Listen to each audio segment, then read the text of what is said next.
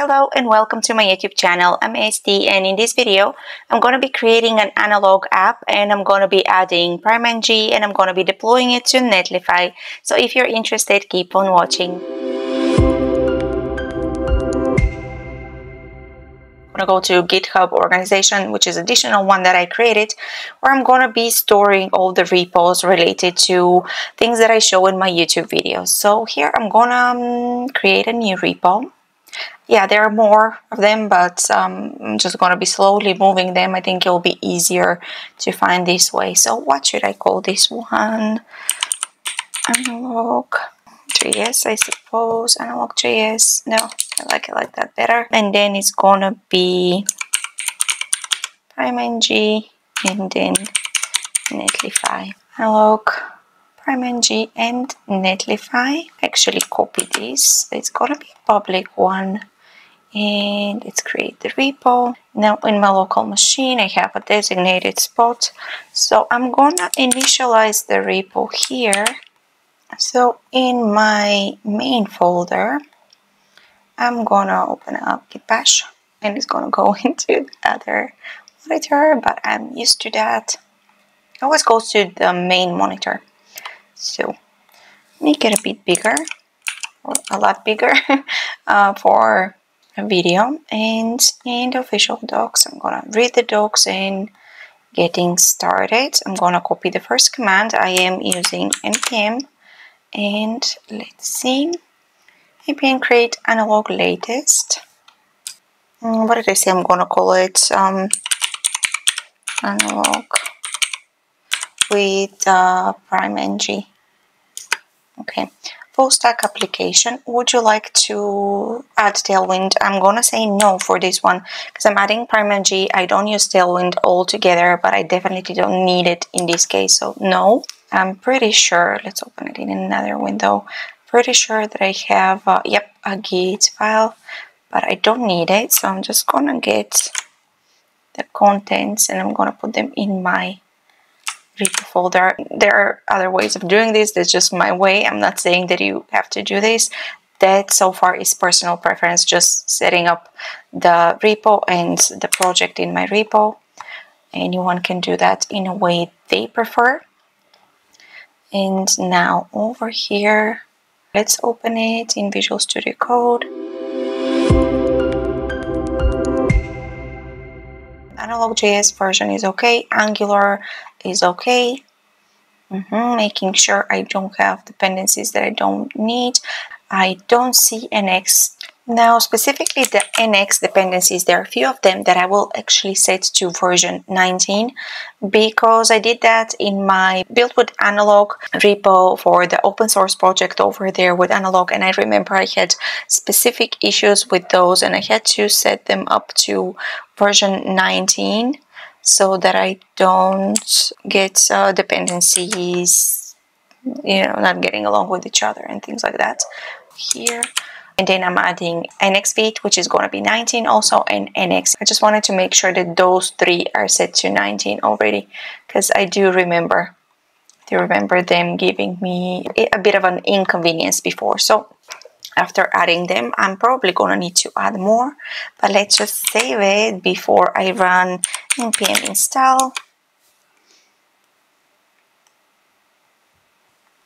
But it's pretty cool that I already have pretty much all of them. The Angular, all the ones are version 18. That's pretty cool. I was actually prepared to change all of them, but I don't really need to change a lot over here. So let's see what npm install is gonna come up with. I'm definitely gonna add some more, but we'll see after the installation is done what else it's missing, and I'll need to add it. Probably needed to add Angular SDK. Yeah, I should have just shoved it in there as I'm adding the dependencies manually anyways, but okay. So right now there are no issues with dependencies. Installing PrimeNG. So npm install PrimeNG. Okay, so let's go with PrimeIcons. ng add.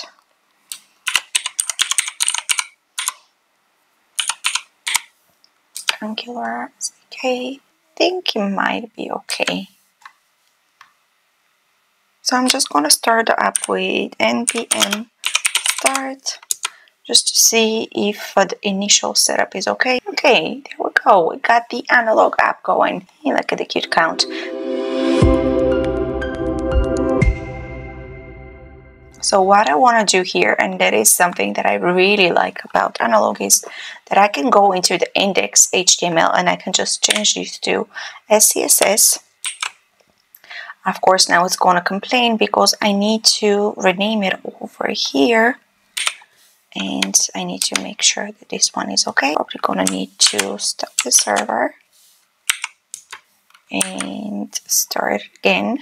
Okay, so that's it. That's all I needed to do. I needed to stop and start the server again, and it is picking up on the styles. Now, I'm probably gonna change the formatting to SCSS, but I'm not gonna focus on this in this video since there is still more that I need to do in terms of setting up PrimeNG. What I'm gonna do is I'm actually gonna remove all the button styles over here because I'm gonna check to see if when I add the PrimeNG button, if it's going to have its styles. Now, I'm going to grab the imports for the PrimeNG themes, and I'm going to add them in my styles SCSS file. That is not a theme that I usually use. I'm going to go into theming, and the one that I like to grab is MD Dark Purple. Yeah, I'm gonna actually change it over there also. Another import that I want to add here is for the icons. Let's open this in another window, PrimeIcons, and I did that already. I did install them. I need to add the import, the style CSS. So all in all, I have those imports. Now I'm gonna comment the right one out because I'm gonna be dealing with theming in another video. Let's go into pages and the index page. I'm gonna first of all replace this with the PrimeNG button. So let's just try and do this, and if something is missing, I'm gonna add it along the way. Components, and then we'll go into a button. I'm gonna go and I'm gonna need to add my imports.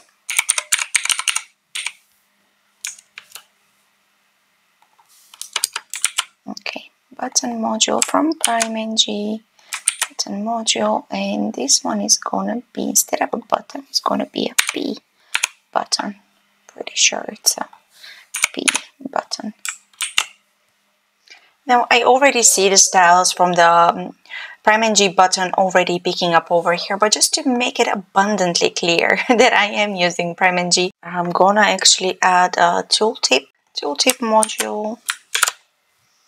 And we're gonna go into the index page, just below the button module. Gonna add the tooltip module. Code for it, I want it to be top. Okay.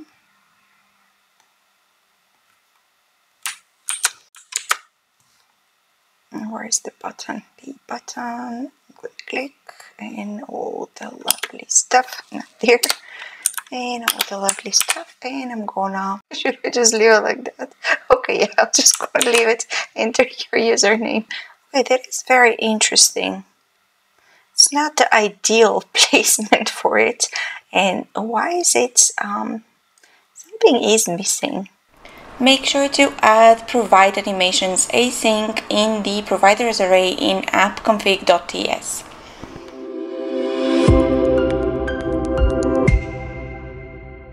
So far, it's pretty nice and easy to do everything, even on Windows.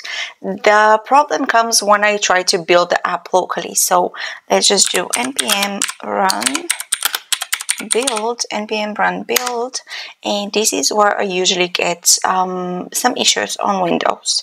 I wouldn't call this a blocking error because it's not exactly blocking me. I'm still able to do what I want to do. So let's have a look over here. Yep, the same thing. Module not found. std and yeah, okay, so I am used to this error. I actually don't really pay a lot of attention to it. Needless to say that yes, I did try installing package and that did not make any difference. It did not make an error go away. But I do want to emphasize on the message that you can see right below the error, and it says server has been successfully built, which means that error does show there, but it doesn't prevent me from doing anything. And on Netlify the build goes okay. Let's go on to Netlify, and I'm gonna add a new site, import from an existing project from GitHub. Now I'm gonna check the documentation because I think deployments, providers, that's all I need to do. I basically need to set the publish directory to dist analog public, and then the functions directory to dist analog. So I'm gonna copy this in a moment, but before I get there, let's just find a repo, which is analog PrimeNG Netlify base directory. Am I using a subfolder here? No, I'm not using a subfolder. So base directory is gonna stay just the way that it is. Publish directory I'm gonna set to dist analog public. And okay, publish directory, let's get onto it. Publish directory, dist analog public, and functions directory, which I'm gonna copy from here. Okay. I don't need to set up a Netlify TOML file, which I would usually do for an Angular app, because everything is already handled by Analog. The only thing that I need to do is actually I need to remove the Angular runtime, but I don't see anything on this screen that is allowing me to remove the Angular runtime, so I'll have to do it in a moment. So the first one, I will just run it like this. So yeah, the most important parts to focus on over here is that the publish directory has to be set to dist analog.public, and the functions directory needs to be set to dist.analog, which is explained in the docs. And now I'm going to run this deploy, but I'm going to run into an error because of the Angular runtime, which I'm going to remove in a moment, but let's just run the deploy as it is right now, because this, as far as I can tell, this screen didn't allow me to remove the Angular runtime. So I'm just going to let it run this first time, and actually I can have a look at what's going on. I mean, because I'm curious anyways.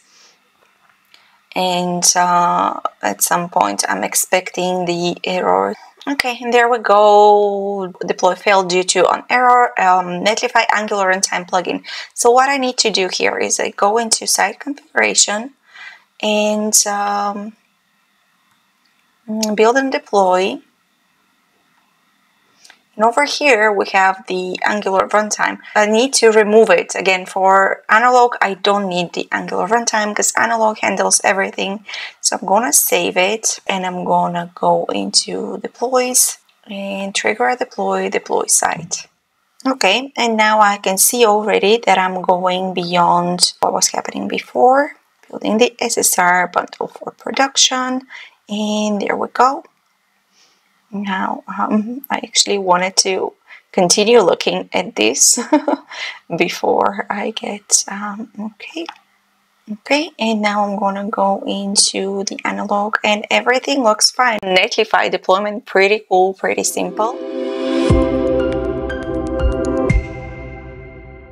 If I go into the deploy, I can see the deploy summary, and I can see one function deployed.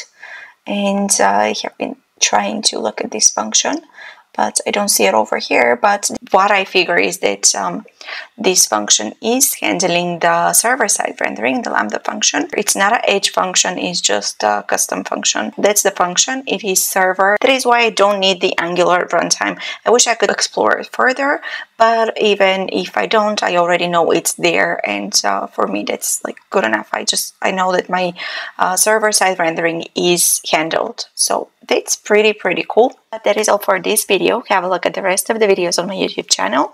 A lot of them are on Angular, some are Analog, some are on open source. So have a look. Thank you so much for watching this video, and I hope to see you next time.